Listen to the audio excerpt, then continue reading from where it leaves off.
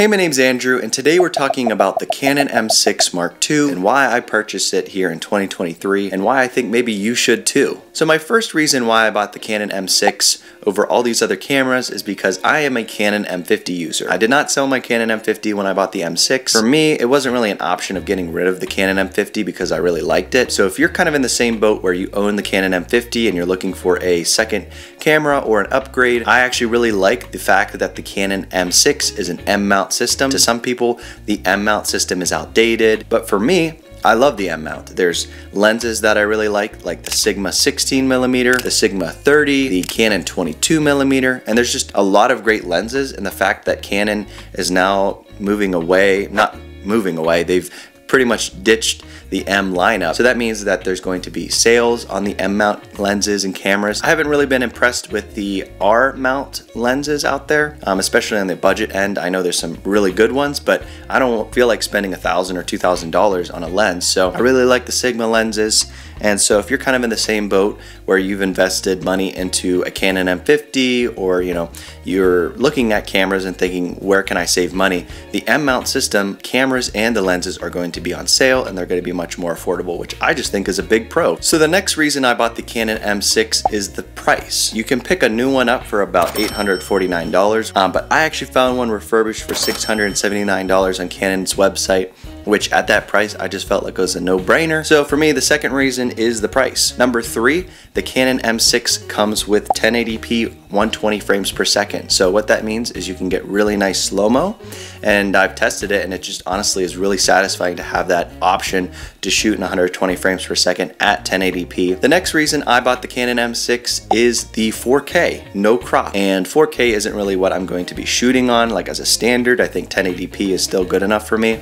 But I think it actually looks really crispy, and I didn't realize I would love it that much. Zooming into 400% and still having good 1080p quality coming out of it, I think is just a big pro for me. All right, and one more bonus feature that I'm not really going to be using, and that is that the Canon M6 is able to live stream. If down the road I would want to do a Q&A live stream or something like that, or use this as a webcam, I have that option now with this camera. So that's kind of just a bonus feature that I found that I actually was kind of happy that I heard. So the next thing I want to talk about really isn't like a feature of the camera, but from my research, people comparing the Canon M6 Mark II to other more professional cameras, which are, much more expensive cameras. When you're looking at the footage side by side, and you kind of have to like look back and forth, and I actually don't really know which one's better. That to me is a big indicator that this older and cheaper camera is actually, since it can produce that good of an image that it's kind of hard to tell the difference between the two, that it's actually a really good camera to invest in. So for me, it was kind of a peace of mind that like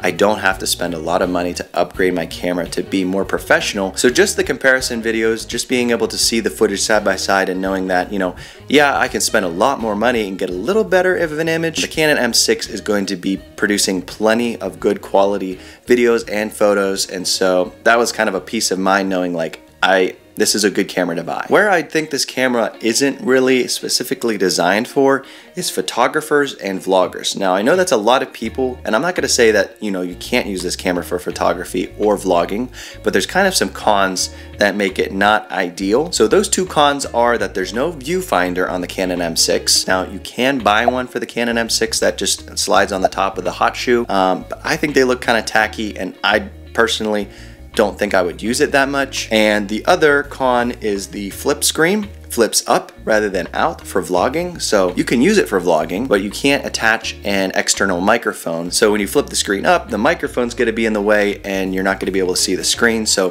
for vlogging, it's not ideal. And for photography, not having a viewfinder is not ideal. But where I think this camera does shine is for video. Not having a screen that flips out is a pro to me. Being able to just tip it up when I'm gonna get a low shot, it's just right there, perfect angle. I don't really need a viewfinder for video. So for me, the Canon M6 Mark II is an ideal camera for filmmakers, whether that's for wedding videos or for YouTube videos. This whole time you're watching actually the Canon M6 Mark II, and I just think the quality that you're able to get out of this camera for the price is absolutely phenomenal. So if you're going to be doing video, filmmaking, wedding videos, YouTube videos, I think the Canon M6 Mark II is a pretty wise investment, and paired with The lens you're watching now, the Sigma 16, just an absolute perfect combo for making YouTube videos. So I think for most budget filmmakers, the Canon M6 Mark II is a good logical option. I know there's plenty of options out there and it can kind of be overwhelming, but I think from my research,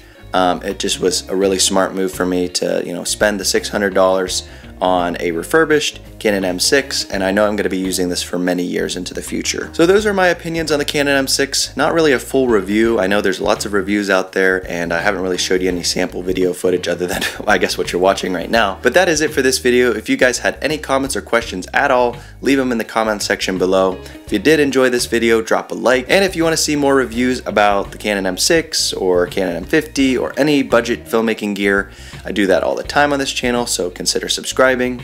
And if you do, I'll see you next time.